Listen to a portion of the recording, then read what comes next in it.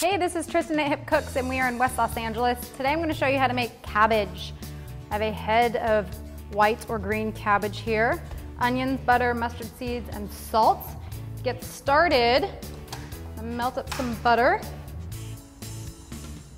Say about a tablespoon and a half, and slice up the onion.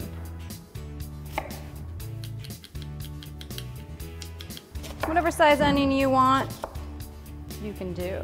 Okay, so as soon as that butter's melted, we'll throw that in. Let's talk cabbage for a bit. Lots of cabbage in a head of cabbage, so maybe depending on how much you want to make, you could just buy half at the store. I've cut mine in half. You can see this core down the center. We want to cut that out because it's too tough. We don't want to eat that, and just peel it away. Also, if you have any cabbage, or actually the cabbage leaves on the outside, just remove because those have been touched and messed with at the grocery store. All right, throw this in.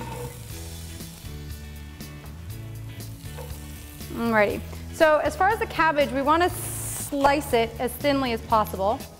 So hold tight and slice down.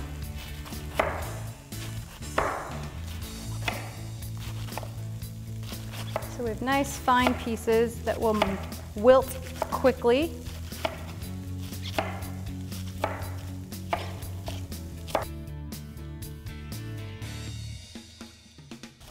All right. We want our onions to become soft. Let them sit for a while.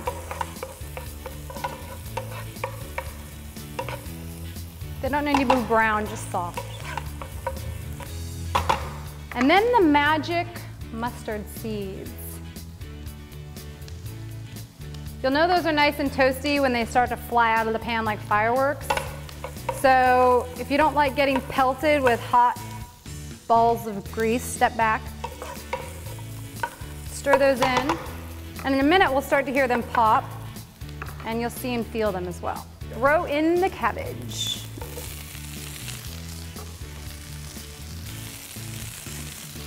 And this just basically needs to wilt down. So turn your heat down so that all the other goodies don't burn. This is a good time to salt it. And this will take about 5 minutes. Just give it a stir every now and again, and then you'll have fabulous cabbage. All right, cabbage is looking good. Nice and brown and toasty. It's a little bit wilted. It's been seasoned with salt, as you saw me do earlier, and it's ready to serve. So I'll just put it on one plate, a big service plate.